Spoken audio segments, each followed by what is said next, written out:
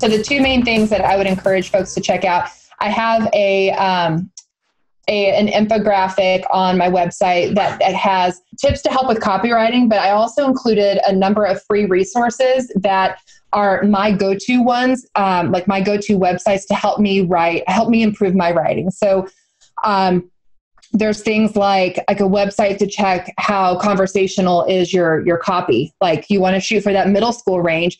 Well, how do you know if you're in that zone? So there's a link on there that takes you to a free website where you can have your copy analyzed. There's, free plagiarism checkers. There's, royalty free. There's sites to get royalty free photography for free to use in your copy. There's a whole slew like headline optimizers, email subject line optimizers. These are all free websites that I use all the time in writing my copy that help save me time and take the pressure off. On there. So yeah, if you go to that link, you can enter in your information. They'll put you on my email list, and I'm kind of revamping how I'm doing my emails. I want to be able to provide a lot more free tips and tricks and tools to get anyone who wants to know writing copy better. So that would be what I would recommend, is to get on the list, get that download, and then you can start using those free resources. That sounds amazing. It sounds just what you're describing. I'm trying to write my first ads, and I'm struggling with the pictures. I'm struggling with a couple different things. Like I like the challenge of it. I want to see the game, like the game with the numbers in the background, to see impressions and conversions and all that. Like there's my numbers mind, right?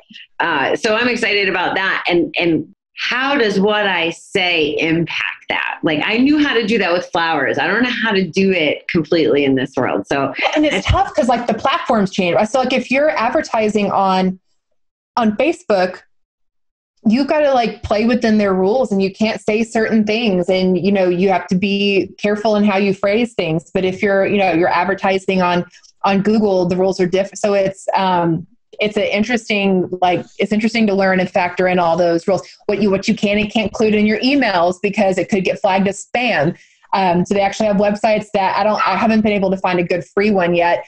But so I may just have to pay for it at some point, but it runs your text through their tool, and it flags any words that could be marked as spam, like could send your entire email into the spam folder. So there's all these things to think about that you just can't click send and go. So I try to make those a little bit more understood for my clients, but it's hard because it constantly changes. Yeah, I was warned early on because my first company is around gambling addiction awareness.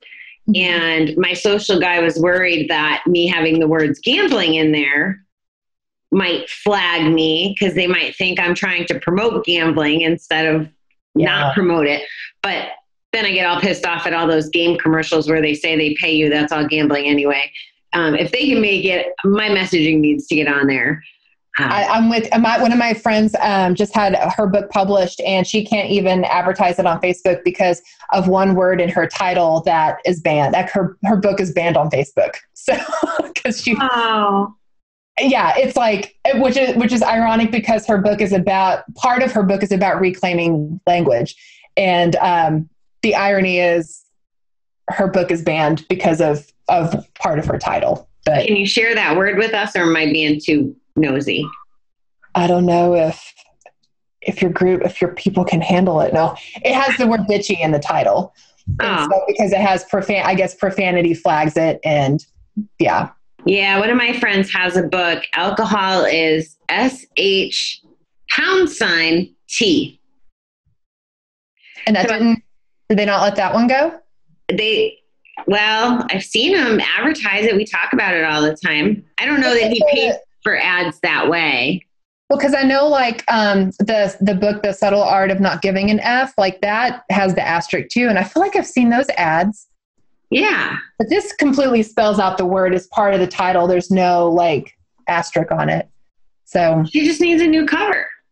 With some Facebook needs to change their rules. Well, there's that, but make the I an exclamation point or something. I don't know, but that's the point, right? A workaround, some kind of word. Yeah, the tip or the reminder is to always know the rules you're having to whose playground you're in and what the rules are there. Yeah, I'm just starting to take the Facebook blueprint that I just didn't even know existed until about a week ago. And I can only handle it in like 10-minute little intervals because it's complex.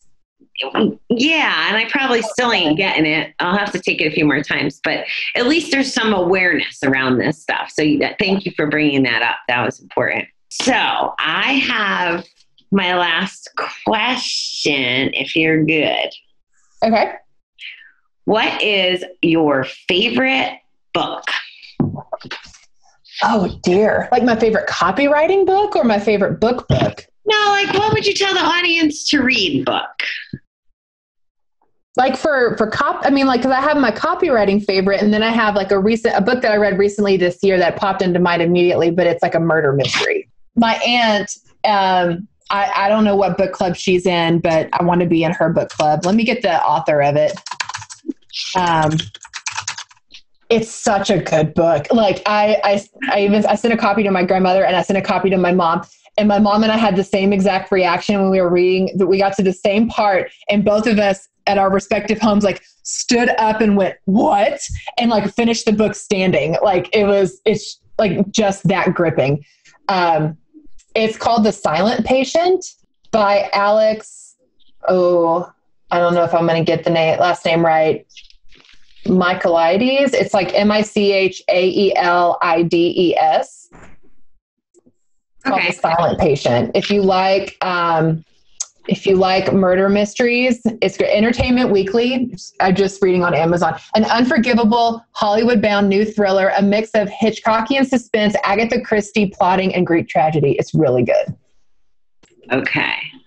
I used to like Mary Higgins Clark and that kind of mystery stuff. I'm noticing the older I get, living alone, I don't go too far into thrillery kind of stuff. No, well, this one, the Silent Patient is one, I could read that one at night, like in my house by myself and feel, it can get kind of like, ooh, it's more of a psychological thriller. Like it's not like reading a book on Jack the Ripper or something. It's not like horror kind of stuff. Okay. Well, I will, I think it's going to be fun as part of the content, as part of everybody getting to know everybody, the book thing. And I guess I kind of thought I'd hear some of the stereotypical answers. And so far I haven't. So I like it. Good.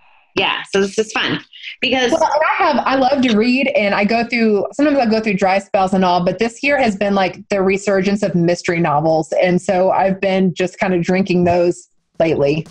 Love it. Love it.